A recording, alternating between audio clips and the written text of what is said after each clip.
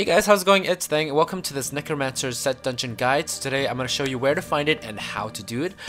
So we are going to be in Act 2 and we're going to travel to the Temple of the Firstborn.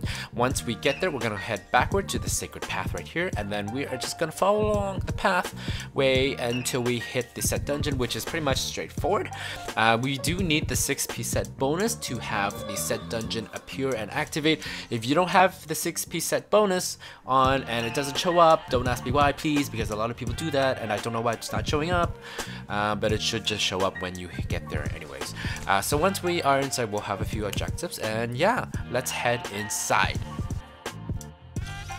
So once we are inside, we have a few objectives that we need to do. One of them is to accumulate a total of 500 seconds cooldown reduction on Army of the Dead, and then raise 100 skeleton mages, and then kill the rest of the whole entire set dungeons, right? So I like to finish the raising 100 skeletons first, and it's really easy when we have the Ring of Nejul's Evil. I hope I pronounced that properly, but it allows you to summon 2 extra skeletons, and pretty much I'm just spamming it because it's really easy to do. And once I finish that, which is like really soon here, I do the 500 seconds of Army of the Dead. Now the Army of the Dead, the 2 items you need really is the Obsidian Ring of Zodiac, actually just pretty much one of them really, and then you need the passive of Power is Blood or Blood is Power, whichever one was it.